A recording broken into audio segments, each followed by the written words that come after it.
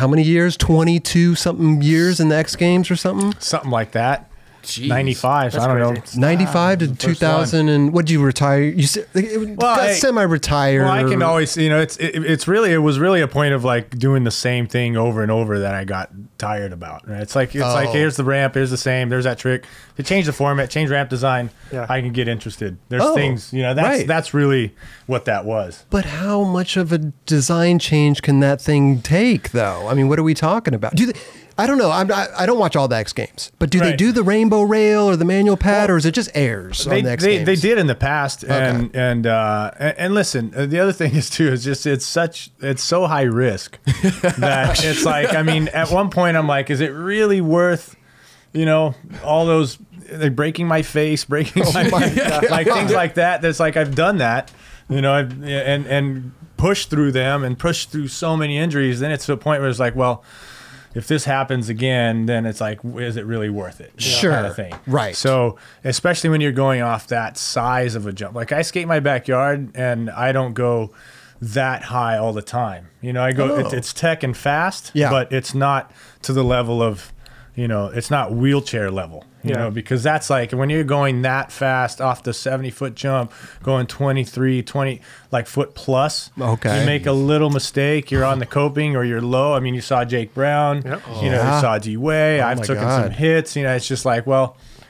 okay, how many more of those do I want to take at that level? So when you level it down and you go into the tech and like, you know, at my house, we have the hip and the step up and the rail and manual pad.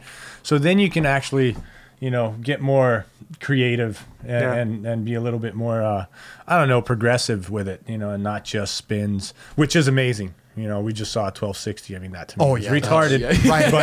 But that's, you know, that's progression. Seriously, was it some other guy? Michi Brusco, by the way, have to say. There you go. There you go. Yeah, but the other guy, he slammed as well on the same ramp. What was the guy's name? Is it Tom Shar? No.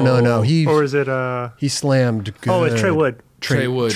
Yes. And he was trying nines. I was, you know, I was right there. We were skating, and then I was like, hey, go first. I want to see it from up here. Okay. And then he drops in and he spins, and it looks good because, you know, I'm looking at it flat, so I'm far away from the rolling. So, and then all of a sudden he's, you know, just stops. You know? And I was like, oh, that's not good. Right. You know, and then, you know, when I saw the footage, I can't believe he actually walked up. Yeah. He was just trying to be like, stay moving. Yeah. But he sat right down, like, as soon as he felt. I mean, that is what I run from. Well, like you said, like the one slight miscalculation. It is. And you can't see, and you just got to believe it. You got to give it the snap, and then you got to like hope that you're in the right place. How does that affect your session on that when someone falls like that? It's a bummer. Well, it sucks obviously because you don't want to, you know, and that was right before the contest start too. Yeah. But right after that, it really depends on who goes after, right? So like Elliot jumped and then did a tail 5 and made it, you know, and just kind of cleaned up the the slam vibe, you know? And it can be harsh, and the way I look at it, if I took the slam, I was like, okay, there's that, so the statistics of that happening again is like, now I'm in a better place, so I'll go again. But you know, it's just, it stays in your head. I mean, if you do it long enough, like I have, you've experienced the, you know, the pain in many different ways, then it's in your head, you know, always. Yeah. Right? So when you have the new energy, a lot of the kids are starting, they haven't taken those slams yet. Trey just did. So I'm sure he's thinking different. But, you know, it's just this like, oh, yeah, it's great. It's fun. Because I remember the feeling. I remember when I was skating it all the time, and I was just like, this is, I know how to do it now. I know how to fall. You get this confidence.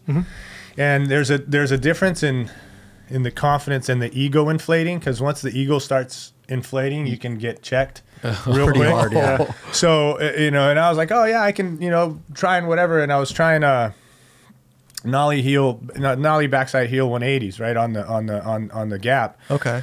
And then when I went to fall, I put my foot down. I was just kind of like, I fell so many times, like, I know how to fall, you know, it's all good. I put my foot down, I was riding sideways. So as soon as I put my foot down, my leg just, because it's so fast, right? So it just caught in my knee, just went whack, kind of did this whip, and it almost blew my knee just on a simple.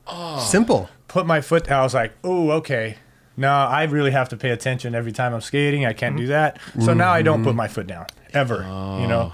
When I bail, it's like I turn into Straight a to your ball, side. you know, and slide it off. Exactly. Right. But it takes, you know, when you skate vert, when you skate park, and you skate street, you bail differently. So you get this memory of like how to do it. Sure. And on Mega, and that's what people get hurt when they start skating Mega is they try to run out. Oh, geez. Pat Duffy. Yep. Yeah. Okay, that was a huge one, and that was, you know, it's because he tried to run out. His instincts took over. It's instincts. Yeah. I mean, Yeah. he skates. That's how he skates, and that's, you know. So the bailing part is like so important over there. But that was it. Once that happened to me, I was like, okay, let me Focus. every time I jump. Now I treat it like a skydive, or I treat it like a flight. You know, I check everything. I make sure I'm good. I'm focused on, because your next flight is the most important. That's, you know, no matter how many jumps you've had, no matter how many things you've done, the one mistake you make could be a fatal one. That's so, right. Oh my god. So I treat Mega like that. So I'm checking my board. I'm checking this. And how's Yeah. the ramp? How's this? And every time I go, I'm like way more, you know, respectful of it. Totally. I mean, speaking of like your backyard, you have the Mega in the backyard. I mean, how does that? Do you even just go for like? What's a session like that? Do you just, can you just by wake yourself? up and just be like, oh, you know what? I'm gonna go mess with the little Mega for a minute. A loop like- and a vert. Yeah, you can. You can park. have somewhat of mellow sessions on it. I can go for lip tricks on the quarter, you know, and just, but it's tiring. Like you have to, like, you know, walk up the landing and then take speed and get on, and then bail and then walk up the landing. Yeah. Right. So anytime I filmed a lip trick or whatever, it took me, you know, a lot of effort. You know, unless I made it like, you know, short amount of tries, which isn't that many times. It's just these constantly going up, and that's the hardest part. Right. So, but that's also good, because then that's like the gas fitness before part of over. it, right? Yeah. Oh, well, I was going to say to get a ski lift or something. You know, that's a good investment. But you know, keep in shape, walk That's up right. the hill. That's you know? right. So I can go there. I can do a session on the rail, and to me, the rail is I can skate that every day. Oh, you can. Yeah, like I could be into that. Like Warm all up the would time. be a board slide or 50. Like, how do you warm up? Like, what do you? Yeah. 50-50s What's a or warm-up board on? slides. Okay. Yeah, you know, just straight 50-50s or Smith grinds, or, you know, like that. But once you start like flipping into it, then it's just a matter of how you get out of it, how do you bail. Right? Okay. So when I start to, because the rail is really like, it's the angle of the rail is like the angle of the trajectory. So when you look at the, you know, so when I go fast, I just hover above it. Yeah. And you're kind of like placing your trucks or so board on it. Exactly. So if I want to, you know, touch the rail, I have to slow down. So what I do is, if I'm trying something new, if I'm going to try a flip into it, like I go fast, you know, and then So you know you're going to clear it. I know I'm going to clear it, but I start getting more and more comfortable with it, and then I'm like, okay, the flip's kind of there, and then I'll slow down. And then when you really slow down, then you feel the rail, because a lot of times you can just be hovering above it. You know? So you can do a board slide by just touching just a Yes. scratch, Yeah. but you're kind of doing an air almost, right? Right. So, you know, to really, you know, to flip into it and to land trick, sometimes that float set like feeling is not good, so you need to touch the rail. Yeah. Okay. So then you need to slow down, and the slowing down is scary. I could imagine. Yeah. Because you want to make sure you're You're gonna clear you that know. thing. And there's Yeah. ways that I've kind of learned to. I got this move so I don't sack it. Oh, what's a move? I do a 4, right? So I put my, like, just you put your ankle like around my knee, like ankle around the knee, Okay. and then 4. I do the shin slide like across it. Oh. Right? So if I flip and nothing's there and I'm gonna like sack, I go up right into that 4, and then I lock it's like a shin slide. I got Wait a minute. shin Shin, guards. oh, you got. Okay, I was going to ask. So you Yeah. bring one foot up over your knee. Yeah, and then shin guard slide. I would like to across it. see that.